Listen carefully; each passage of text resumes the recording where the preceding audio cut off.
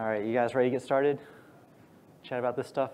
If I was to do a quick poll of the audience, who here knows like the JSON schemas of image manifest and that kind of stuff, getting down to that low-level details? I know a few of you do. Okay, we got about 50-50. I think everybody rose their hand. I probably know, so that's probably part of the challenge here. So welcome. This is going to be modifying the immutable, and so we're going to talk about how you can attach artifacts to OCI images. By that, we're talking about everybody's been saying stuff like generating SBOMs, and we're talking about how we create the SBOMs. Other people are saying how to consume the SBOMs. This is saying how you can connect those to your image and start shipping them out to people who need to deploy them later on. And so let's chat. The background of me, I'm not going to go through the full details. I do work for BoxBoat. Got other people here. I'm sure someone's hiring, all that good stuff. But the important details from this one are that I'm an OCI maintainer, and a lot of this work comes out of the OCI. We've got a working group that we're going through a lot of the efforts on this stuff. And on some of the slides in the demos, you're going to see me use a little tool called regcuddle. It comes out of a reg client project, and I'm the maintainer of that one. So when you see that, that's me just picking a tool because it's what I know. All right, so for the background, for those that didn't raise your hand on the underlying stuff, you probably already know that container images have like file system layers. They've got their own config. You've probably done like a Docker build at some point and then probably changed to other build tooling and trying different stuff out. You've probably seen it. There's a SHA-256 checksum for like pinning an image to a specific digest, and so someone can't change it in that way, and you might have a rough idea what's going on, but not quite. And I'm sure at some point you've come across multi-platform images, where someone's saying we need to start building for all these Mac M1s out there because everything else has been built for all the Intel machines. And so under the covers, there's a lot going on in OCI, so I want to hit a little bit of that and make sure you understand what's happening under the covers, because that's going to apply for when we actually start talking about how we start to attach things together.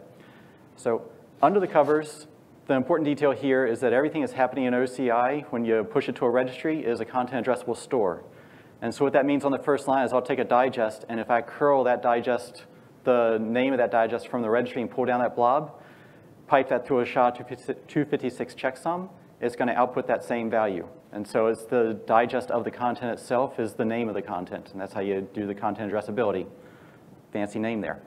In this case, I'm looking at a layer, and so you see a whole bunch of the files in the layer, so it's just a compressed tar file, and so that's like half the image, right? The other half of the image is going to be your JSON config. What user am I running as? What are the commands that I'm kicking off when I start this container up? If there's a history in there, you can see all the previous historical steps, environment variables, all that stuff. That all gets passed as a JSON blob. Same idea, content addressable store. You just serialize it into a byte array, do the digest on that, and now you have another address for that blob as well. And these are each stored as blobs. Registry doesn't care which they're on a blob. So JSON, tar, binary, text, whatever, it takes whatever you want to throw in there as long as it just maps to the digest of the string you gave it. So now you have these two pieces, we need to put them together, because an image, not necessarily one layer, might have multiple layers, and it's got a config. And so to assemble them together, what we have is an image manifest. Yet another piece of JSON here that we're looking at. So I know this probably gets a little bit tedious, but bear with me for a second. Where we've got the config descriptor, and that descriptor has the digest that we're talking to. We've got the layers in there that we're referencing, and so in this case, I've got a single layer that we're talking to. And you put those two things together, you put them in the JSON, you serialize the JSON, you calculate the digest on that JSON. Now you have the digest of your image manifest. This is the pin digest. Whenever you say, I want to pull an image by its digest, this is what you're pulling. If you ever change one of the layers, you change the content of a layer, you change the layer digest, and that changes this digest as well because it's all included in there. So that's how you make that structure. Graphically, it looks a lot like this, where we've got a tag. The tag, think of it as like a symbolic link. You can have multiple tags pointing to the same thing. You can have a tag that used to point to one digest and in the future points to a different digest. And then that points to your manifest. That manifest is immutable because it's referenced by the digest. All this content is referenced under there. So pretty pictures, I feel like that wakes some people up sometimes. I know I'm holding you right before the coffee break, and so it's going to be a little struggle here. Immutability is the nice feature we get out of all this. So when you do this, you've got a Merkle tree. You've got a DAG, a directed acyclic graph out there. And you've got the content addressable store we already talked about. You put all those things together and you get this immutability. So in case I'm going too far back into the college days, the Merkle tree is when you have a data structure that has a hash itself and its content, all its child nodes are hashed, and so whenever you change it. And so that was that structure we were just looking at there. Okay, So far, hopefully nods in the room. We probably got a little bit too deep in the weeds for some people, but that's kind of where this talk is going. Another piece here that's important are the multi-platform images. And so to do this, we have a different kind of manifest.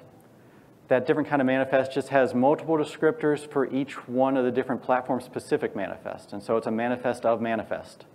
So you have this hierarchical pointing. And when you do this, when you're looking through that array of descriptors there and you say, okay, which one do I want to pull? You have to put something in there that can identify one versus the other. And the way we're identifying it for the multi-platform manifest, we put the platform in there. And so you put that extra field in there. You say, this is the platform for ARM. The other one is the platform for AMD. And then you're going through looking for your manifest. You can pick it from the list. And the runtime just does this for you transparently under the covers. But importantly, this has its own digest as well. So you can serialize this one. You send that digest in there. And when you send this to your runtime, the runtime knows how to figure out its own platform under the covers. All right, graphically, we're now up to this. We've got our tag that's pointing to the multi-platform manifest. That in OCI land is called an index. And so you have an index, just the terminology it's had to pick. That points to multiple manifests for each one of your platforms. That points to each of the configs and all the layers out there. So we built this nice big graph. And I need to put one last piece on this puzzle, and then we can actually get into the fun part of the talk. And the last piece is that for the longest while, we've been able to push artifacts to a registry. Anybody ever hear about pushing a Helm chart to a registry or something like that? If you ever want to push a Helm chart to a registry, you just push a blob. And their blob, I think they actually happen to push a tar file out there, a compressed tar file, but it could have been anything they wanted to. You push that blob, and the thing they change is the media type that is on that config descriptor. They change that media type on that one piece, and that tells anybody running it that this is no longer a container image we're trying to run with a container image runtime, but this is some other tool that should be looking at it, working it, even though both of these are image manifest. We just kind of overloaded that one tool out there just so that we get that portability. So we overloaded that, but otherwise, in this example here, I made a little electron bill of materials, and I just said that this does contain electrons. Ship that, and I can attach that to any image I wanted to if I decided to. Okay. So that's all the fundamentals. This is stuff that already exists out there. People are doing this today. There are Helm charts out there. There are container images. There are multi-platform images. This is kind of the underlying bones of what's going on under the covers. The challenge OCI faced was we're saying, OK, great. We've got all these SBOMs out there. We've got all these other tools. How can we associate one to the other? And if anybody was in here for Rose's her conversation earlier, the discussion went, hey, we're shipping the container images out there. We really want to ship the SBOM alongside of them and somehow associate the two together. Because it's not the best if you say we're going to have this central repository of all the SBOMs that some government agency manages for us. I know I come out of the DC area, trust us, we work for the government, might be a famous term out there, but I'm sure a lot of people in here are like, no, no, no, we're not going to trust them. So trying to get a centralized entity isn't going to necessarily work. Trying to have every person go out to a different place to try to figure out where this SBOM isn't going to work. You don't want to like figure out, okay, it's under the released folder over on GitHub for this one project. Someone else put it on their website. No, we want to ship these things together. We already have a way to ship an image. We can already ship other artifacts within the container registry. We just need to associate the two together. So the challenge we faced was how do we modify this immutable thing? Because our container image is immutable. It can't change. But we want to be able to say, for this container image, what's the SBOM? What's the signature? What's all this other data out there? And we had a few requirements. So the working group was spun up and said, here are your go-to requirements. And some of those things we were looking at was efficiency. We want to make sure we weren't making a whole lot of API calls. Other challenges we were looking at were how do we both attach and detach content? If you start shipping out an image, you might say the upstream had it signed with their signature, but when we brought this in-house and we brought it to our own registry, we wanted to sign it with our own ID. We don't care about that upstream signature, so we just don't even want to pull that in-house. Or maybe they had more metadata than you even wanted to include, or you need to add extra metadata that wasn't there. So a lot of different challenges along those lines. We couldn't predict what everybody was going to include. You could start including cat pictures with all your container images you wanted to, and we didn't want to try to write the spec for how to attach cat images to container images. It gets a little complicated. So the nice thing about this problem is that we weren't faced with the impossible. We actually had multiple solutions out there, and some of them were already being used. And so our challenge wasn't how to create this, it was how to pick. And so the first option we were looking at was the ORAS team was out there, and they said, we're going to make a new artifact manifest. We're going to push that out to the registry. We're going to have a new definition that's not going to have this config blob because we don't need that, but we just have our own little blobs of whatever needs to go in the artifact. We're going to have this subject field we're going to put in there, and that subject field is just another descriptor, has its digest, and that's going to point back to the image we're extending. But now from our manifest on the left-hand side of the screen, there's no way you can go from that arrow back to the right, so now we need to add a new API. And so we add the new API, that's the refers API, that when you query that with our manifest digest from the left-hand side, it'll spit back the list of descriptors for all the manifest on the right-hand side of this picture. So that's how he made that mapping. We were going to have to add something to the registry. A couple pros and cons to this one. I mean, it was nice and efficient. You had the API, and the registry is going to do it all for you. But none of this is going to work on an existing registry today. Any registry out there that doesn't know what that artifact manifest, that blue box on the right looks like, is going to reject it. Because while they accept any blob at all those green boxes, they'll take whatever you throw at them. They don't care about that part. When you're a manifest, the registry is parsing it because it's doing stuff like garbage collection. It's doing all that association cleanup. It's doing some validation in there. So if you push something in there it doesn't recognize, it just rejects it. And so that was one of the big challenges we looked at for this. So we said, well, it's easy enough to change this a little bit. OCI has the model where we say you can extend any manifest out there. You can take a manifest that has 5 fields and you can add a 6th field into it that's got some extra structure in it. And as long as you parse it and you see the fields you recognize, you can work with it, and someone else that knows how to process the more fields, they can do their thing. And so we could add the subject field to an existing manifest, and so now we have another way to make this back reference.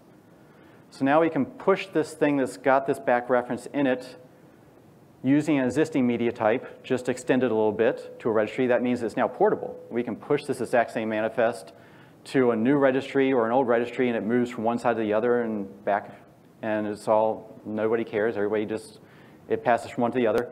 We still have the challenge that we can't find this, though, without having this new API. And this new API would be a new feature you have to add to the registry. So we're halfway there. We're not quite there, but we're getting there. And so the last thing we were looking at that I'll go over is that we were saying we could add a custom tag. And this comes from the stake store group. If anybody's seen Cosign, I think there might be a few people that might be signing some images. It might have been up on stage earlier, people talking about stuff that need to be signed. So they came out and said, we're just going to have a special tag that is the digest of that manifest on the left. Again, we like that digest. It's a nice immutable thing we can always reference. So we just make the tag with the value of the digest. You had to change a little bit of the syntax a little bit, so you change a colon to a dash so that it gets parsed as a tag instead of as a reference or as a digest itself. But you change that one little bit there, now you can reference it as a tag, and now anybody can use that to look up some abstract thing, whatever that tag points to. And the thing we would point to would be maybe the manifest in this case that we wanted to use. Maybe it's pointing to a list of manifests, something like that, but you could just make that pointer in there. So we had a couple options. Different, you know, A, B, and C, and the question you might be saying is, okay, well, he threw a whole bunch of options to ask, which one did he pick? And the answer to that is yes. And we do have some people laughing out there, and the reason is yes, because we picked them all. We couldn't choose. We're bad at making choices. We're bad at a lot of things, but making choices is definitely one that we're not experts at. So at least as part of the release candidates, and this is still up for debate on the first bullet point, is that we did add the artifact manifest. And so I'll put a big asterisk there. We're back and forth right now. It's probably going to get there eventually, but if you're writing something new right now, there's some disclaimers that I'll go through later on.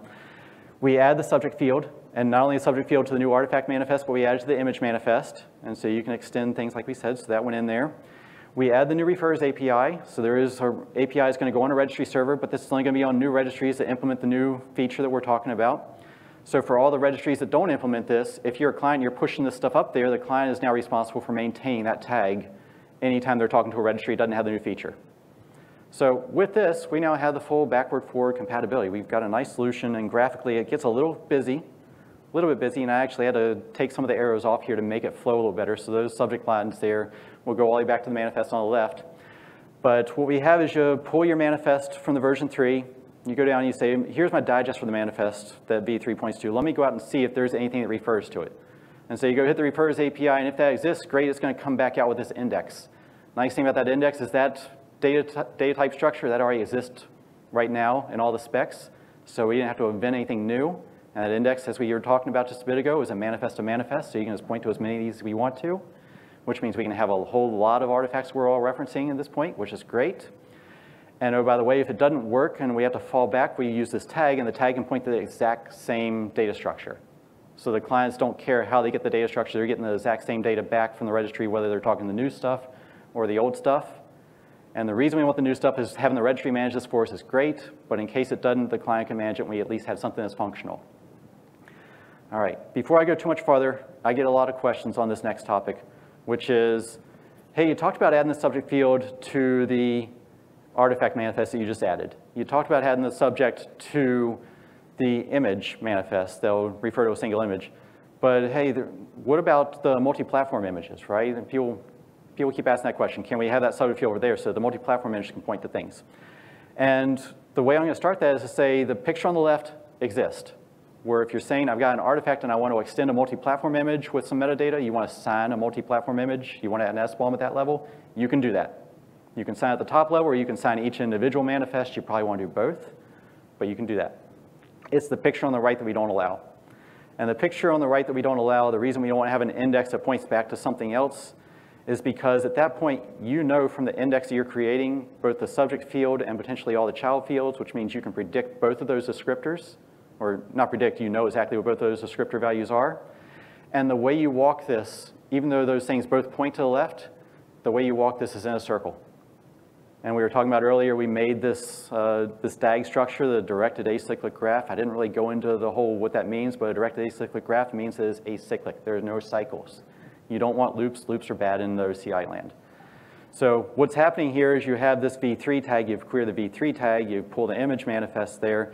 And you say, tell me everything that refers to this image manifest. So logically, you walk over to that index on the right.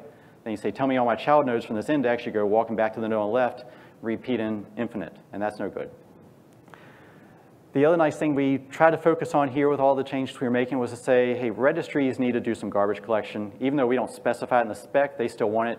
And so the logic we put out there was to say that as long as you have the manifest exist that you're pointing to, keep the artifact that's out there. So even though the artifact itself isn't tagged, the manifest it points to still exists, so we can say, don't garbage collect it. We're still in use. Keep this artifact around. And so that makes it a lot more efficient. So when you have a registry out there and you've got all this stuff sitting up in your repository, you don't have to tag every one of these individual artifacts, keep them from being cleaned up later on. It's nice to just know as long as the image is there, all the metadata is there with it. So we made all those definitions, a bunch of pictures. If there are people back there who like to see the code as well, here's the low-level JSON. And this is the JSON used in the fallback. So I actually go through and show you if I pull an image, I get the digest of that image, I define that tag with that digest in there, and I go query this manifest API for that tag. What I get back is an index. And in that index, the important thing here is to note that we've got a descriptor that says, here are the different entries in my manifest, and I've got some metadata I pulled up. So the metadata I pulled up is going to say, here's the artifact type and the annotations. And the reason we want to pull up the artifact type and the annotations is that when we get a list of all these manifests that extend our image, you're going to have a signature. You're going to have an SBOM from Cyclone DX. You're going to have an SBOM from SPDX. You're going to have attestation of the build process that went through. You're going to have a whole bunch of these manifests. You don't want to pull each one of them and figure out what it is. And so we pull that metadata up. And so this is, the refers API is going to do this for you on the server, or if you're a client, you're managing this, you're going to do it yourself. And the place you pull it up from is from the manifest of our actual artifact itself. And so the artifact itself, we mentioned earlier, you change that media type on the config, and that's how you know what this artifact is. So we change that config a little bit. You can put annotations over there. You can put all kinds of other metadata. And as long as that subject is there, that creates that association between the two. So I'm sure a lot of people are thinking this is fantastic. You showed me all this low-level detail that I probably don't even care about. I'll give you good news. There's code that just does this for you all out of the box, and so you don't have to write any of this yourself. Right? OK, that's the good news. I will at least show it off. And I did tell you that some of us going to have some of my code in here. There are other options. I'll show you some of the options as well. But let me spin up two registries. I'm going to define a few variables here that are going to be used to reference these two registries. And one's going to be listed on port 5001. The other's going to be listed on port 5002. And I'm only going to use some OCI media types for my stuff. And so I went through a little bit of effort to make sure that I didn't have to keep track of Docker media types, OCI media types, and other kinds of things. I just kept it simple. So I made two different media types there. The first registry I'm spinning up is going to be the CNCF distribution registry, listing on port 5001. That registry has not been updated, so that is going to be an OCI v1.0 registry that doesn't have any of the new features yet. So this is as is today. If you went talking to a registry out in the cloud today, this is probably what you would be talking to, something like this, that doesn't have the new APIs, doesn't have the new artifact. And so anytime I push something up to here, I got to do it the old way. The second registry I'm going to spin up is called ZOT, so that'll come up in another line here. The ZOT registry has been updated. They jumped early on this release candidate and wanted to show off that they can do some new latest and greatest features, so I'll show how that one works. And like I say, their registry supports the new artifact manifest, their registry supports the new refers API, and it's that latter one that we really care about. And so that API is going to be interesting. You also see me turn off TLS. Turning off TLS is fantastic for demos, not great for production, but just makes my life so much easier. So I did that. And lastly, I needed to put an image out there. So I went and grabbed an image out from Docker Hub, and I'm just kind of doing a little bit of self-doggy fooding. I just kind of grabbed my own image because I knew that I had on the OCI media type, so I just wanted to keep it simple. And I wanted to keep a single platform, so I actually went through and found the descriptor for just a single platform out of this, so I didn't want to go through like a multi-platform index and get too complicated. I like things to say, you know, as complicated as all this text is, I wanted to keep it at least somewhat simple. All right. So I'm going to copy this manifest over from the internet back over to my local registry, and then you can see the manifest is up there in my local registry now. And this is, like I say, single platform manifest, OCI, image, v1, all that good stuff. All right, that's just the setup. So we haven't done anything fancy yet. That's just the initial setup. And this is the part that everybody's going to like, is that the part you have to worry about if you're attaching stuff is a very short slide here. I'm going to run a sif command to generate an SBOM. So I want to have an example here. And pick your tool. I just happened to pick this one because it was very easy, simple one-liner. I'm generating a CycloneDX SBOM. And this is, again, where I'm getting into my regcuddle command where I say I want to do an artifact put, and so I'm going to push an artifact up to the registry. I'm setting the subject line, and I'm also going to start setting some annotations, some media types, other things to say this is what this artifact is, because otherwise it doesn't know, it just kind of puts it up there a little abstractly, and that's not any good. So I push it up there with all those, and I'm going to do a second one as well so that we can see what two of them look like together. And so the second example I'm going to push up there is going to be SPDX, because I don't want to pick favorites. If you ever pick favorites in a room of security people with an SBOM, that's chaos. So I don't like chaos. I like things nice and simple and peaceful. So now we have two artifacts that are getting pushed up here, and for anybody that's generating stuff that needs to start shipping your images, this is it. You're done. That was all you had to do, and your job is out, you know, finished and complete. And the nice thing is once you have done this, from the end user side, when they start pulling this stuff, they don't have to know where to look. All they have to know is they can list the artifacts on an image, and this will go out and hit that refers API. If the refers API isn't there, it's going to look at that fallback tag. And there's, we have two manifests in that list. So let me scroll back there a little bit. You can see that it is an OCI image manifest, or sorry, there is a descriptor in there with that. This is an index of multiple images. First one being the CycloneDX, and the second one down below is going to be the SPDX. And you can see the annotations, you can see the artifact type, all that detail. We need to be able to query this stuff later on, programmatically query this stuff later on.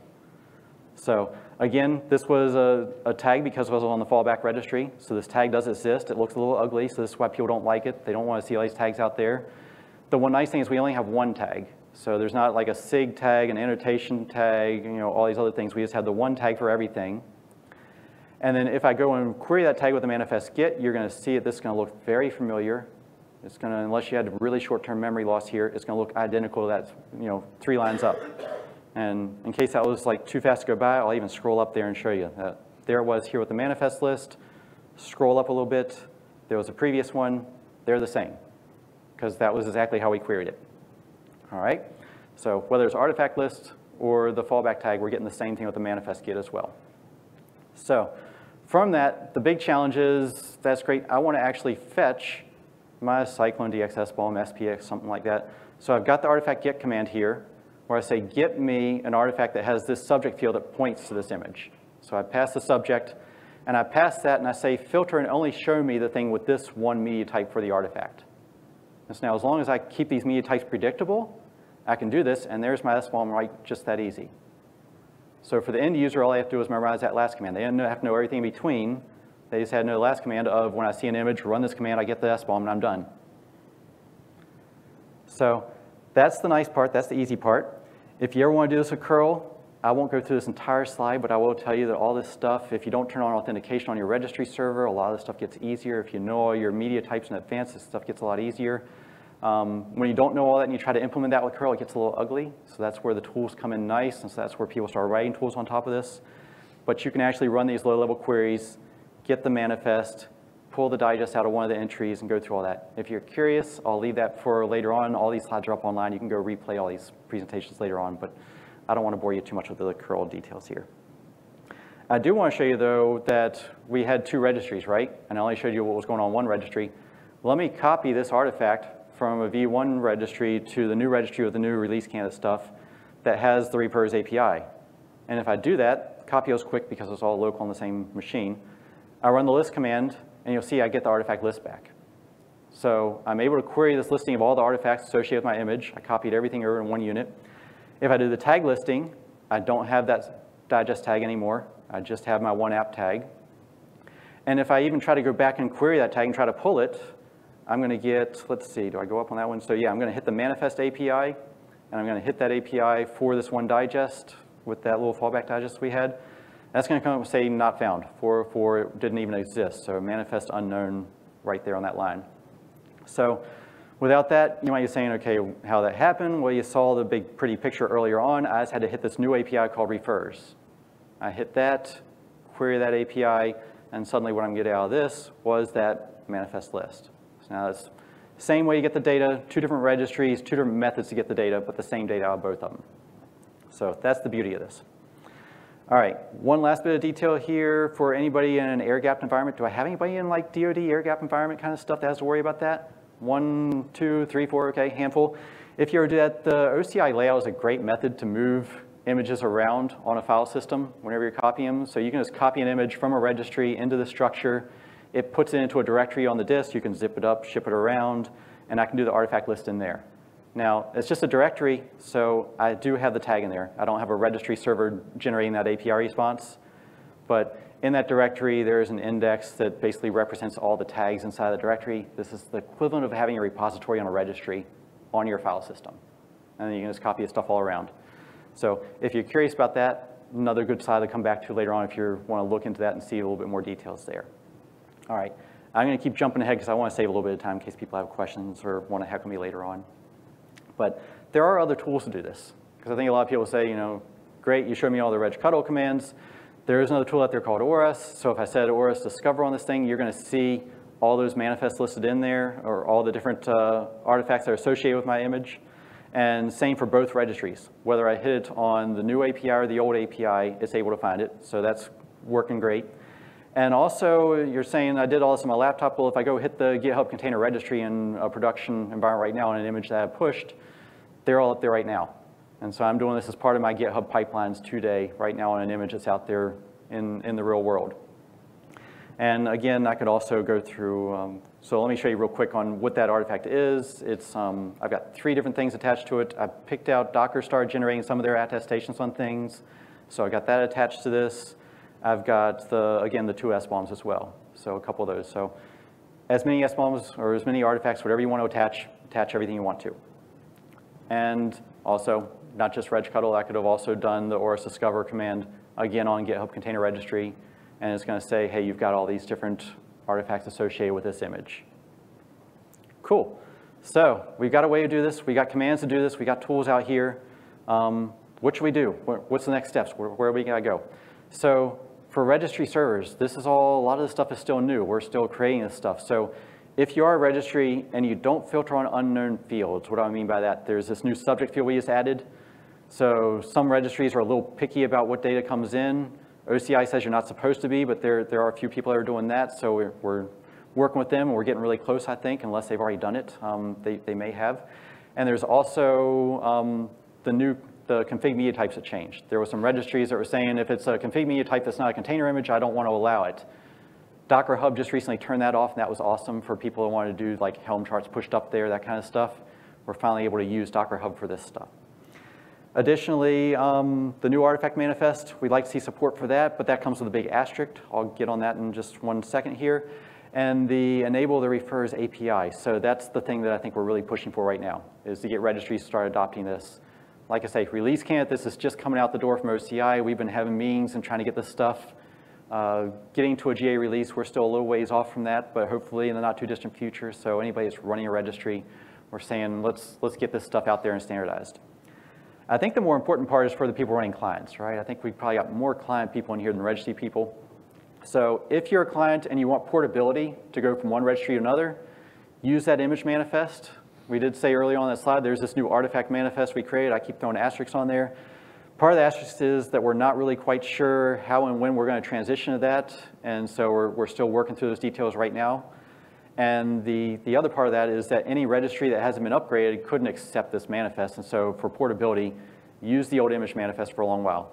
To users, this is all transparent. You don't know when you're pulling a Helm chart that this came with an image manifest. You just know you got a Helm chart. So who cares what manifest it is for a good long while? At some point, it'll be nice to have things that are artifacts look like artifacts. Some things that are image look like images, but we're not there yet. It's going to take us a while to get everything upgraded. The other important thing, that fallback tag, if you're writing a client of your own, you have to do that management. If you're using someone who's written the client, they're going to do this all for you. And, you just use their APIs and their tooling. They'll implement this for you.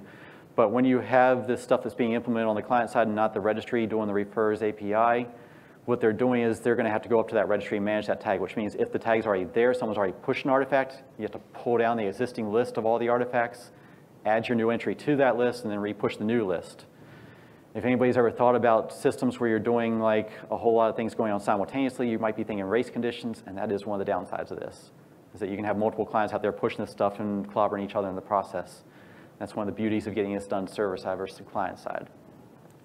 The other important part here is the artifact type.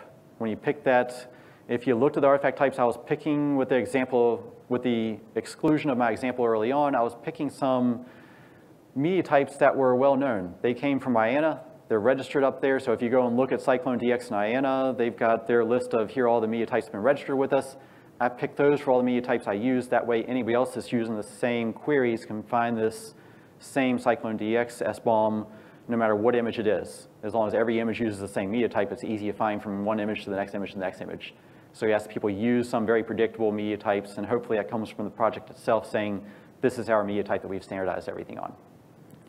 Additionally, we ask that you use annotations very responsibly.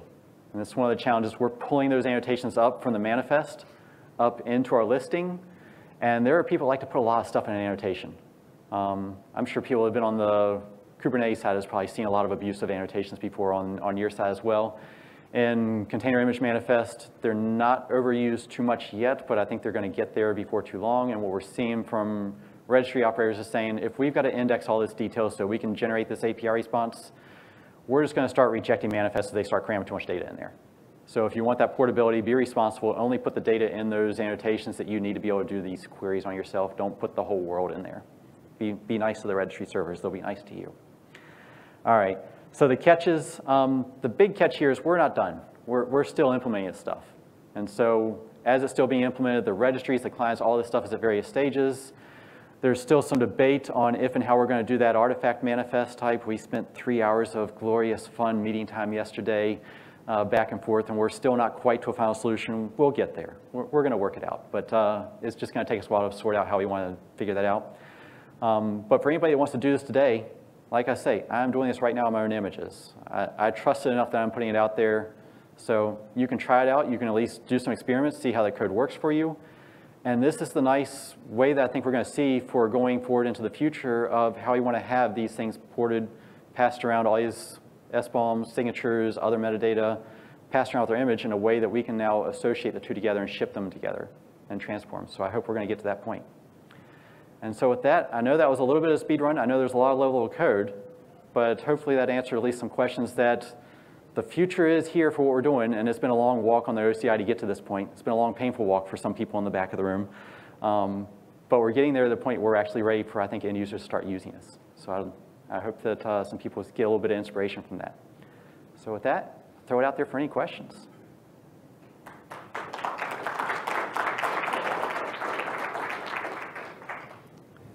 Go ahead. Do you see the use case as more about distribution or discoverability or both? Do I see it as distribution, discoverability, or both? And I would say, yeah, both. Because not only can you ship your SBOM and move them around from one place to the other and keep them associated with the image itself, but you can query that image with a listing and say, show me everything that's associated with that image. And you may not know in advance what all these different artifact types are that are going to be associated with the image. There can be new stuff that appears the next day that wasn't there before, and so it gives you that discoverability. Yes? Have you already had the recursion discussion? Have I had the recursion discussion? Dig into a little bit more where you're going with that. Refers referring to other refers. You can do that, absolutely. And because this is a directed acyclic graph, there is always an end. There is always a bottom to that path. And so you can go down as far as you want to go. You can have a signed SBOM that's not signed with the SBOM type, but just an external signature type if you wanted to. and that would be an external artifact associated with the SBOM that's then associated with your image. You can absolutely do that. Any other questions? Okay, all you got to do now is just turn it on. You ready? Toddy, go ahead. When can we start the spec for which part? For the cats. I keep putting cats in all my presentations, so I think, yeah, we're right there. We're ready to do it. Let's knock that out next week. All right. It's got to have those in. I need to include those in every one of my images from this point forward. All right. I saw the stop sign. I think my time is all up. If you got any other questions for me, I think we're just at a coffee break now, so I don't want to hold you from coffee or tea or anything like that, but feel free to ping me and we'll chat later on. Thanks.